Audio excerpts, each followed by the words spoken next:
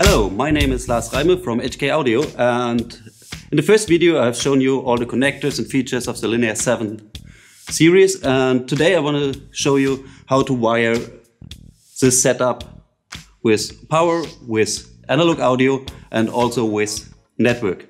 So we start with the subwoofer. We use a standard powerCON cable,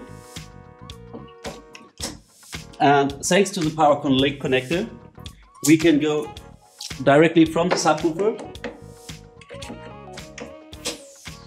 to the mid-high unit, and so our system is now powered from the subwoofer to the mid-high unit. Next we connect analog audio, so there's a stereo signal coming from our mixer. So we go to the left input and also to the right one, and from this left through output we go to the mid-high unit,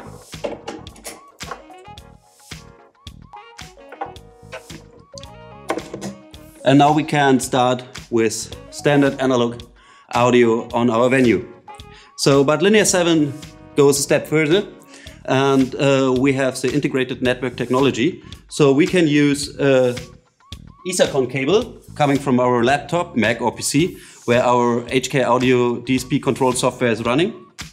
And I connect it to the Ethercon input of the subwoofer, and with daisy chain I can go with another Ethercon cable from the subwoofer to the mid-high unit. And on my application I can now see both speakers, the subwoofer and the mid-high unit, and I can do my network control on both of them.